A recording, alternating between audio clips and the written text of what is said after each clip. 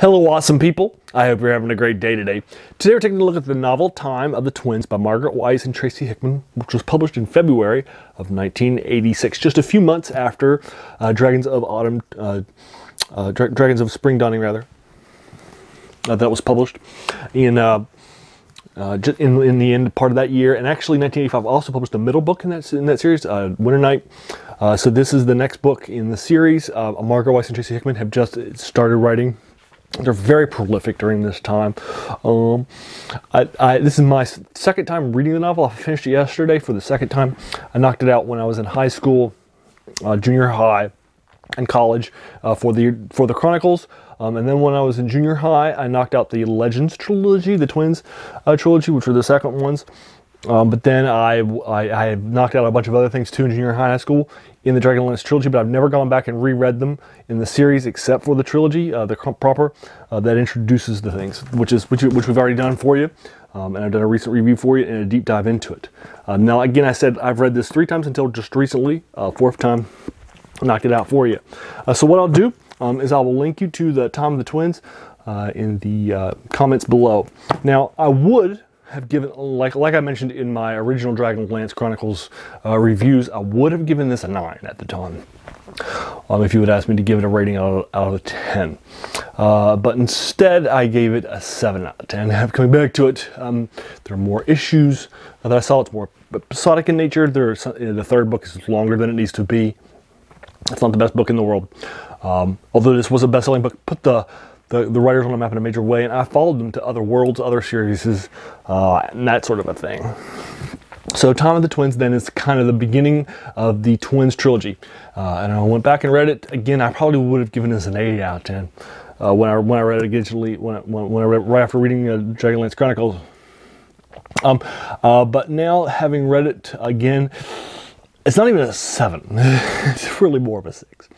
I don't think that this needed to be an entire trilogy. For example, this is the basic key concepts. I remember I keep my reviews spoiler free in case you haven't read it.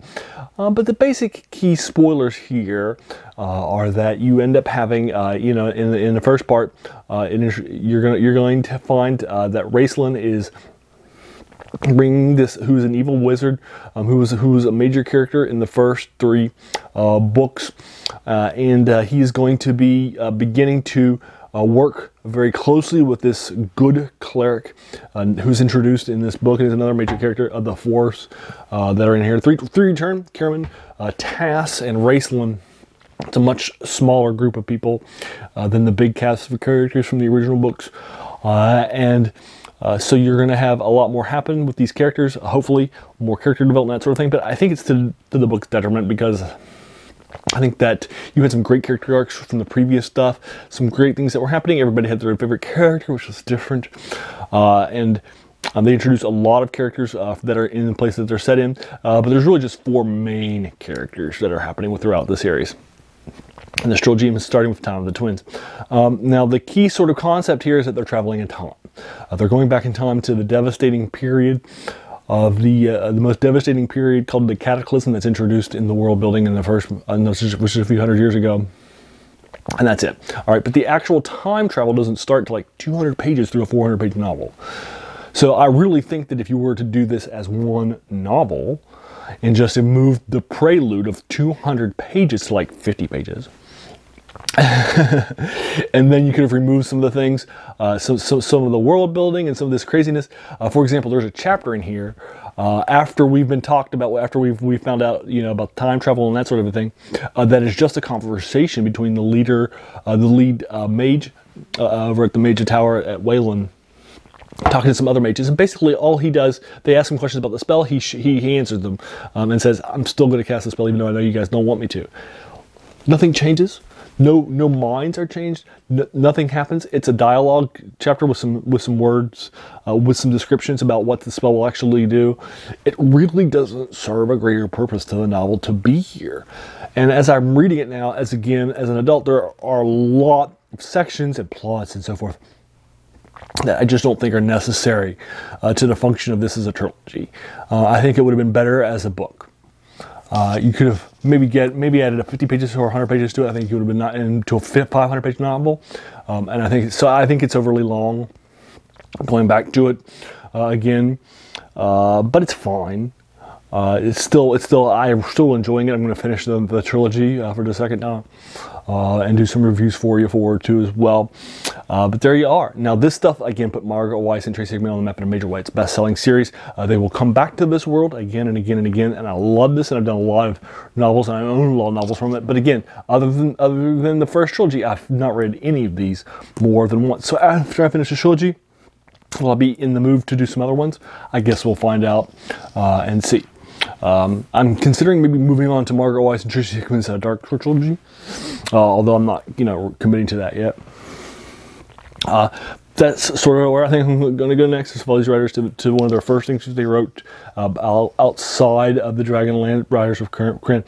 This is, for a lot of people, these series and these novels and these two writers were a gateway into gaming, since these are set in a Dungeons & Dragons world. And I know a lot of people who read this stuff first and then got interested in the world and then played the world and came to it later.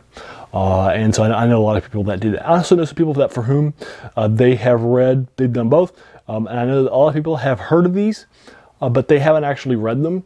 They just heard of them. Now there's no new grounds, although the time travel concept is actually kind of one, for this trilogy, it's actually one that's not that common.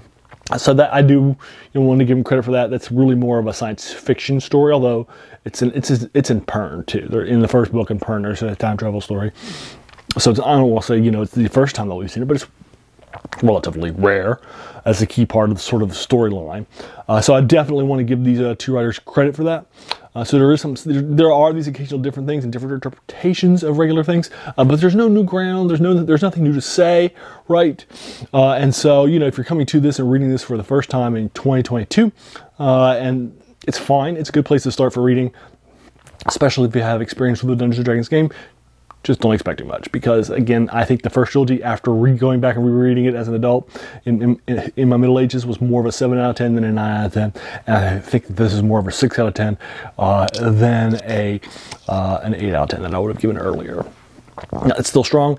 It's still fun. I still enjoyed it. I'm still going to finish the trilogy. But there you are. That's Time of the Twins. Have you read it? What did you think of it? Did you agree or disagree with my takes in any way or shape or form? If so, I would be more than happy to engage with it further in the comments below, whatever your opinion is. If you enjoyed this video, why not hit that subscribe button? There will be a lot more of these to follow. Fantasy. And then I want to thank you so much for taking some time out of your day and investing and watching my video. We all have so many things happening in our lives, and we're pulled in so many different directions. So the fact that you spent this time with me is incredibly humbling, and I appreciate it. So thanks again, and have an amazing day.